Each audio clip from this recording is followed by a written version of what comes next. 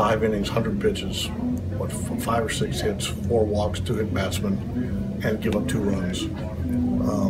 I will say that he competed like crazy, and he never gave in.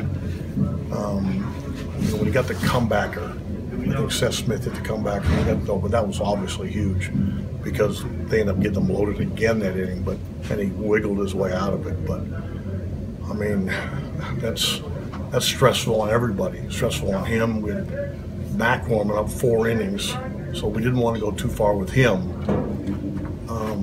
But you know what? We hung on and go home feeling good. So what does it say about him and his growth that he was able to hang on? That was, yeah. I mean, again, I don't want to be, I don't want to beat him up over it because I mean he competed like crazy, and it would have been easy to give up 6, and he didn't.